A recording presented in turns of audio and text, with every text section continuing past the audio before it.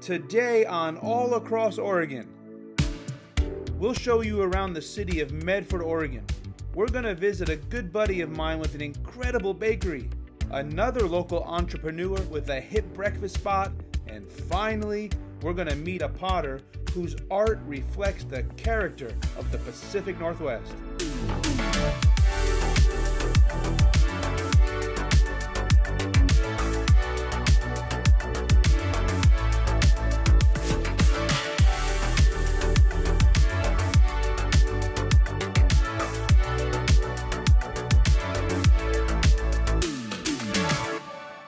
This episode of All Across Oregon was made possible in part by Realtor Scott Lewis, serving Southern Oregon for more than 30 years.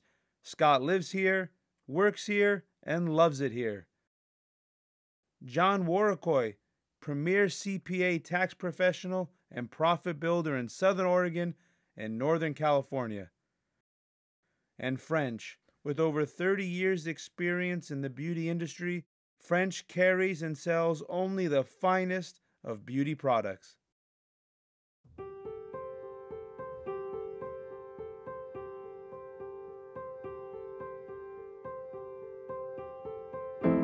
Medford, the heart of the Rogue Valley, is home to beautiful sights and lots of amazing things to do.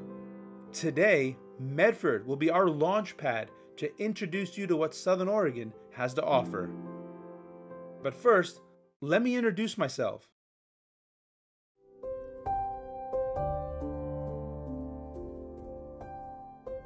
I was born in New Rochelle, New York.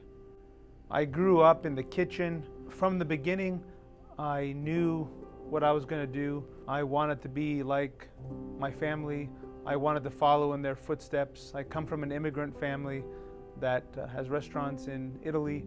They brought it over to the States in the 60s. My family tried to steer me clear of the restaurant business as I became a teenager, but I was just so drawn to every aspect of it, whether it be the noise in the kitchen, the camaraderie, the passion you can have for things, giving people pleasure, bringing smiles to their faces, just all these things combined. I couldn't think of doing anything else. And when I came out to Oregon, I was young. So we built Vinny's Italian Kitchen in 1999. We opened in 2000. And so here it is. There's been ups and there's been downs, but here we are still in the restaurant business, doing what we love. I couldn't think of doing anything else. And this is my kitchen. Right now we're going to start making our pizza crust. So it's an Italian New York style pizza crust. It's a simple crust, but boy, it comes out fantastic. So we put some of our salt already. We're going to add some olive oil.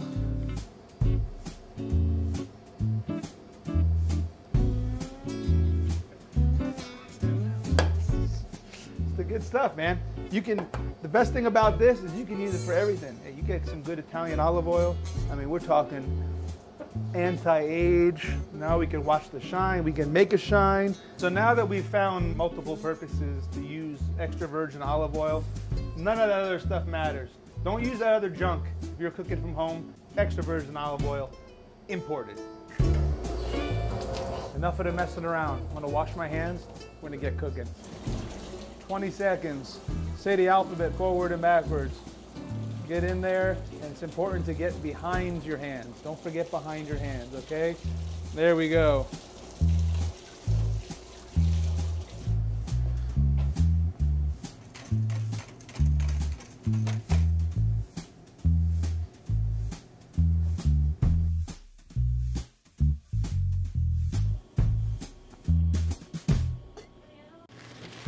I think the olive oil is a little spicy. It's burning my cheeks and my head right now.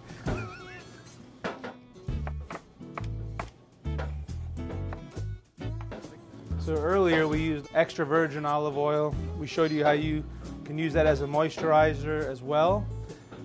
What you do to finish that and to really add that is you take your fresh basil,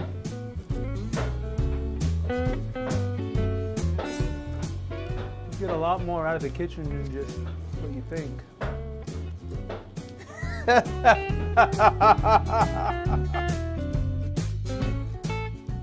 But this show is not about me.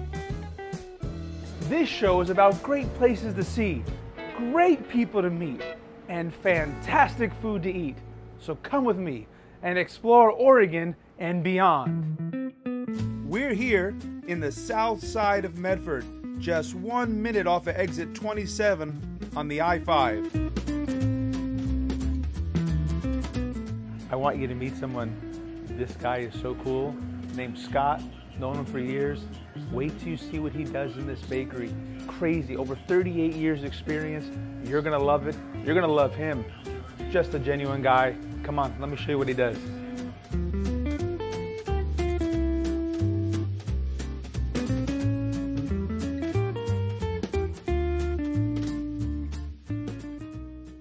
I want to see what you're doing to separate yourself too from the rest of these chains that are moving in, and they're just mass producing everything.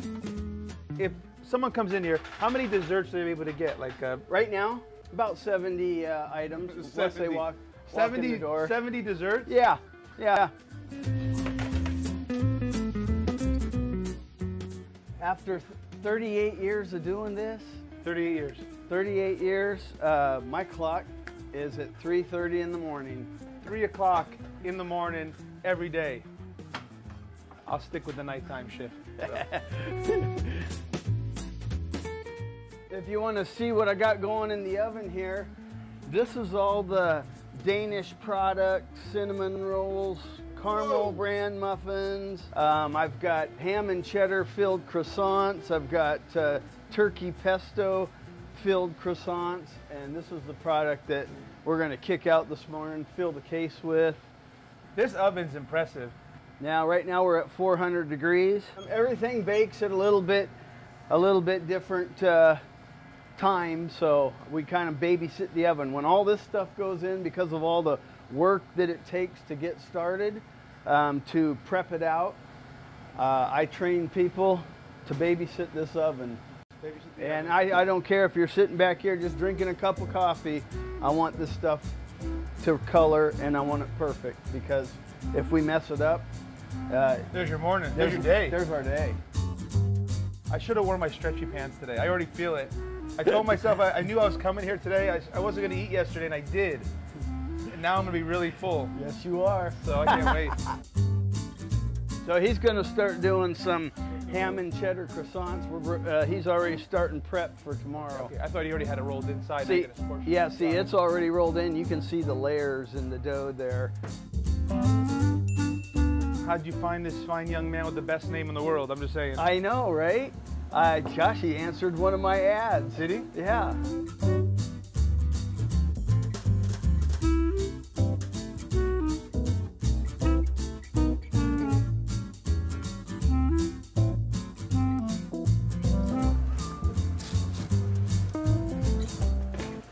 So ham and cheddar croissants for tomorrow, but this is a process. This is not a quick little microwave veal action. I'm gonna help you make one of these real quick. Okay. All right, buddy. So just remember, this one right here was made by me, okay? So this one we have to make a special mark on, because this one needs to be more money. This one is made by Vinny D. This one was made by Vinny next to Vinny.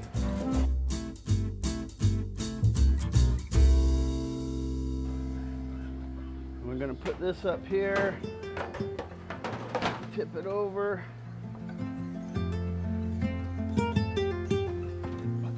And these got pineapple, raisins. I think you like these too, didn't you, Vinny? I love these. Are you kidding me? You know how many people I send here for these? No way, that's how you do it? That's crazy. It's by hand. Where I grew up, and when I met up with a high school buddy that I haven't seen in about 15, 16 years. Yeah. And he took me downtown where I used to work in the very first bakery. I worked in a German bakery that was built in the 1800s. And the guy that owned that bakery and owned one other bakery, he asked me if I wanted to come work in his bakery. And that's how it started, man. I started as a cleanup kid. Oh, that's how you started? Yeah. I was Really? cleaning up that bakery. It was built in the 1800s, had wooden floors. I had to scrape the floors by hand. And So scrubbing the floors by hand. Yeah, we're gonna pass that tradition on to Vince.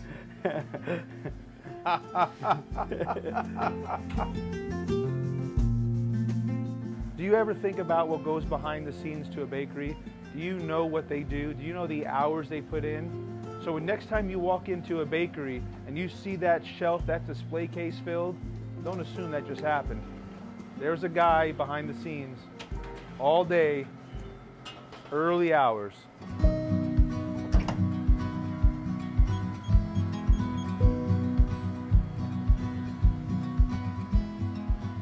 getting close. But you know, I've always enjoyed this stuff. I mean, I love coming in here and just pounding the dough, and then at the end of the day, going out and look at the cases and go, man, I made all that stuff, you know? You did. Man, yeah. I wish I could transmit this smell through the camera. This is not right. I mean, do you still smell this? No. After all these years? I have to walk outside, then I come back in and I go, oh my gosh.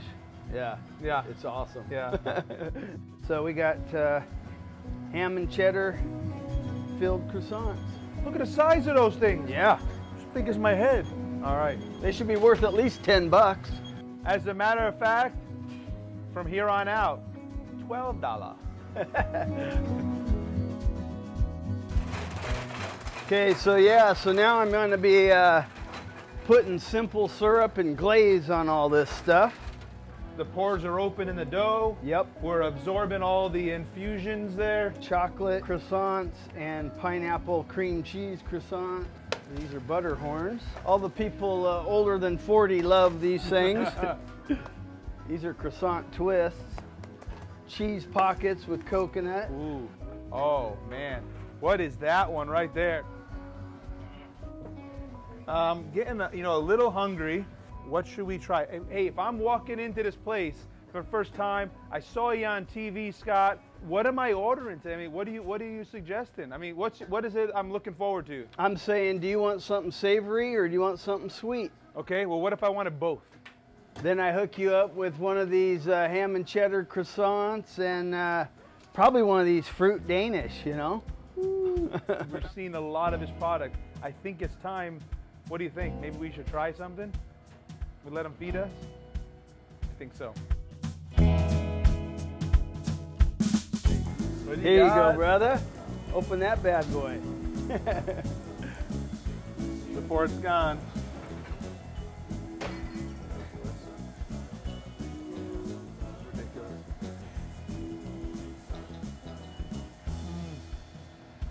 That's the way to get them, huh? The chocolate covered beignet, he adds the cream inside. It's going to keep it moist all day. And it's so light and it's such a nice balance. Oh my goodness, this cream inside. Okay, I'm going to have to break another piece off there. Okay.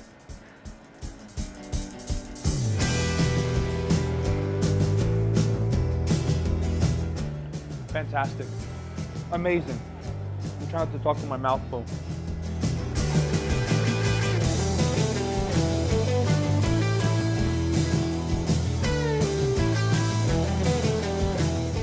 This is what the sugar does.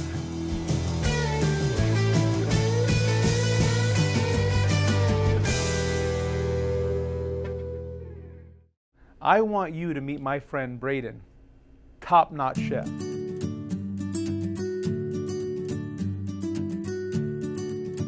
Tell me what it is, something that makes Over Easy just even that much more different. Education, I think, especially when it pertains to cooking, is being forgotten.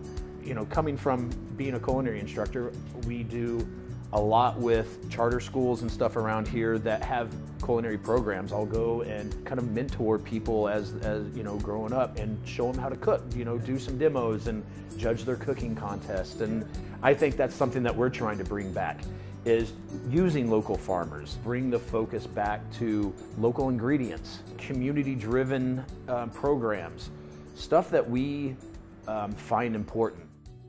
Braden and his wife Stephanie are really bringing a unique vibe to downtown Medford. So over easy, we're known for breakfast and brunch. I do a little spin on everything. I like to keep things kind of familiar, but do a twist on it, you know? So today, I'm gonna do a black-eyed pea and ham omelet. It's the first of the year, so you know, it's good luck in the South for black-eyed peas and ham. I'm gonna start my potato cake off. I got a cast iron here. Let's get that thing frying. This is actually a twist on a place that I used to work called Variable Quandary in Portland. That is killer. So all we're doing now, we're just giving a flash fry it. Brown it up and pop it into the oven and let it heat up. And that's it. That's it. Yep. A lot of people will ask, you know, leave out the onions, leave out the peppers. They think that we're just throwing raw peppers and stuff.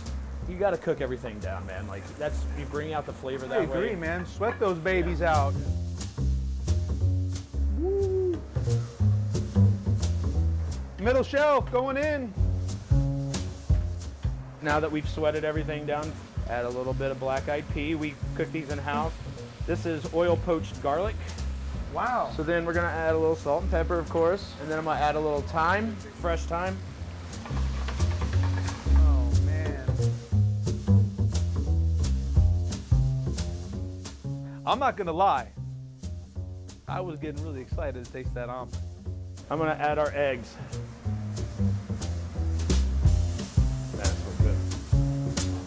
Right back on the stove. Again, a little bit more salt and pepper. One thing I like to do whenever I'm making omelets, I don't mess with them too much. And what I do is I'll turn my heat down just a little bit. So I'm lifting up the egg and I'm letting it roll right off the top, right up underneath it. Now we're giving it layers too. Exactly. Another thing that I like to do, a lot of people don't do this, I like to be able to see the stuff on the outside of the omelet. So what I'll do right now is I'm gonna flip it, add a little cheese, and then we're gonna pop it into the oven for just a second. Just to melt. I don't serve dry eggs. I like to make sure that they're nice and moist and still just a little bit runny, man. That's the trick. Okay, okay. So now we're gonna plate. And so your first introduction to the plate is visual. So you want it to look good. You know, if you have a situation where somebody sees it, it's visually appealing, they're gonna, you know, instantly they're gonna have a different feel about it, you know? 100% I agree, because before people taste it, what do? They see it. Yep. They've already made their mind up. You know, and that's where we try to separate ourselves as a breakfast spot. You know, we want it to be an experience. I love presentation. So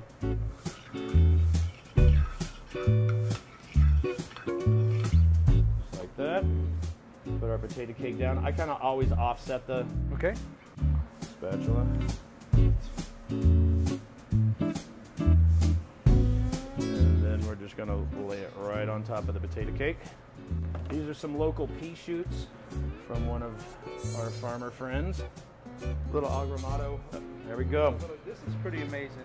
This looks amazing. Thank you. I mean, this is what sets you apart. This is what has definitely got you the following. Well, I look up to you, man. Like, you're a legend in Southern Oregon. So, oh, like, man. what you're doing down here is amazing, man. Like, we need people like you down here. No, man. we appreciate you. I mean, this is, like I said, this is unique. This is different. Growing up, all I ever wanted to be was a cook. And now, he's a great one.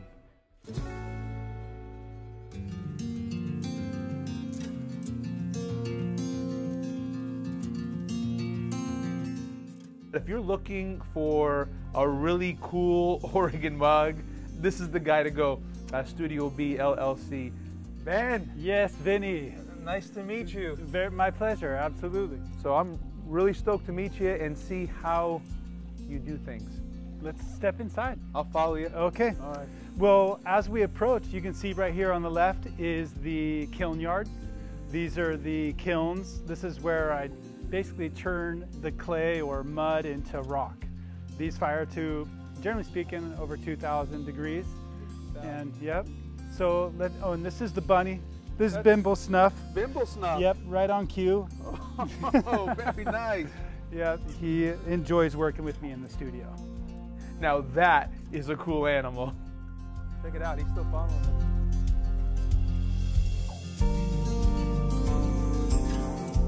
This is where it happens, all right here in this spot. Yeah, I have utilized this space in a super efficient way. This is one of the smallest studios I know of, but it really works for me.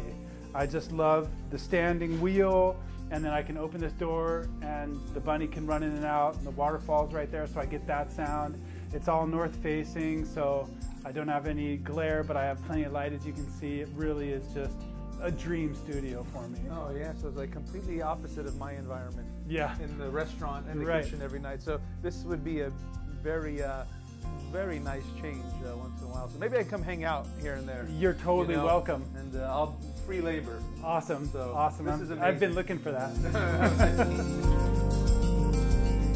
Yep. So I've weighed these pieces out. This is clay right here to basically make these guys right here. So this is what I'm making right now. And then I throw them here, I put them on that board there, and then they end up right here. My next step is I'll tool those a little bit, and then I'll take them out here, fire them, and then I'll glaze them in here again, and then they'll go back here, be fired one more time, and then they churn out a finished product, of which looks like something like this. Wow. Yeah. Look at this. Yeah, I really like these ones. So this started with this. Would you look at that? So here's the clay throwing process. First, you have to make sure the clay is well centered on the wheel. That's what Ben's doing here. Now once it's centered, you can then focus on forming the walls of your vessel.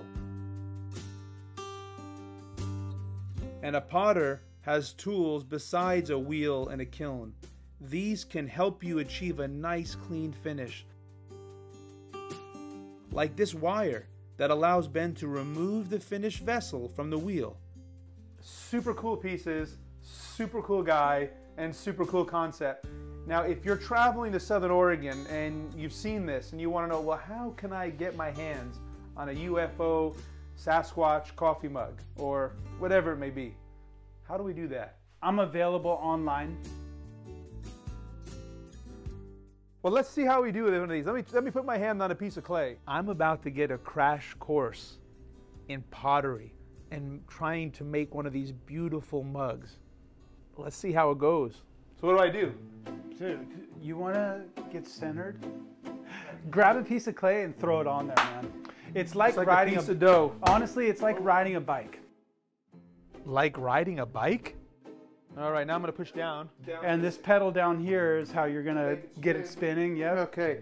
It's not going to fly off and smack me in the face. No. No promises. Oh my gosh. Oh my gosh. There's a lot of power right there. Okay, check it out. I'm going to put my fingers in the middle. There you go. Everyone starts off making a paperweight. I gotta trim it out. Look at that. I gotta trim it out a little bit here. Yeah, man. Okay. You're owning that. I don't know what you're gonna eat or drink out of that thing. Come on, buddy. Come on, buddy. Get taller. Wow. Just wow, Vinny. You're natural. This thing looks like Mount Vesuvius.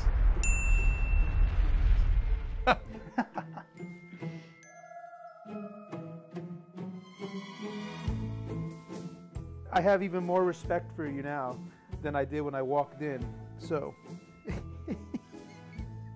okay, I'm gonna change it into a vase now. Ooh, hold on a second.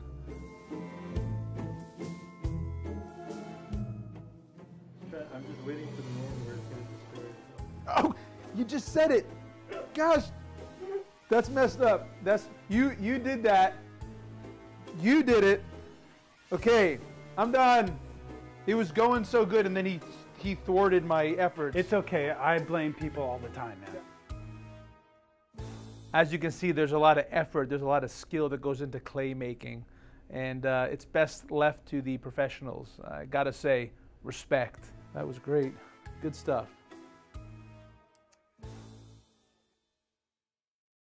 Wasn't that a cute bunny?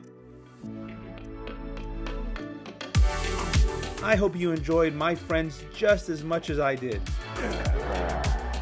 We met Scott with decades of experience in the bakery business. Then Braden invited us over to show us how he puts his twist on a classic breakfast dish. Finally, we discovered how Ben adds a unique Oregon touch to a traditional craft. And that's just a taste of Medford. There's still so much to see, so many people to meet, and so many things to eat. So join me next time as we go all across Oregon. This episode of All Across Oregon was made possible in part by Realtor Scott Lewis, serving Southern Oregon for more than 30 years. Scott lives here, works here, and loves it here. John Warricoy, premier CPA tax professional and profit builder in Southern Oregon and Northern California. And French, with over 30 years' experience in the beauty industry, French carries and sells only the finest of beauty products. Visit allacrossoregon.com to find out more about the people and places you've just seen. And don't forget to follow us on Facebook and Instagram.